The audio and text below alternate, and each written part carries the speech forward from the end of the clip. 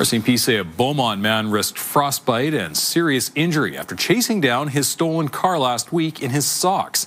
The suspected car thief is facing an assault charge, and the victim is telling CTV News how it all happened. David Ewasuk reports. RCMP say a car thief saw an opportunity last Thursday, and as it was being driven away, the owner gave chase. It all began outside a Beaumont home just before 8:30 a.m., and it was this man's car.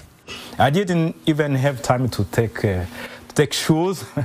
He flew out the door in sub-zero temperatures, no coat, no footwear, and still caught up to it. When he looked outside, the vehicle was actually driving away, and in his own socks, he chased down the vehicle. When he did catch up to his gray Toyota Corolla, it was sitting in traffic behind a stop sign.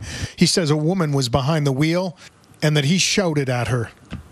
I arrived to the window. I say, this is my car. Why are you stealing my car? He's not giving his full name because of what happened next. Cell phone video from witnesses captured much of it. The car owner, named Celestin, stopped the woman from leaving. After she exited the passenger side of the Toyota, a witness tells us the woman asked other drivers to give her a ride, then tried to flee across Beaumont's busiest road. When that didn't work, the car owner held her from leaving and was struck more than once. My understanding is despite getting attacked by this subject, he didn't fight back.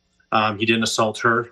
And he used as much force as reasonable in this situation to detain her and wait for police to arrive. Celestin says he won't be leaving the car to run again unlocked, and because of his injuries, he won't be going to work soon either. Because I had the pain here on the chest, and the legs was like frozen. RCMP have charged a 24-year-old woman, Kayla Charbonneau Holden, with assault and theft of a vehicle. She has been remanded in custody until her March 7th court appearance.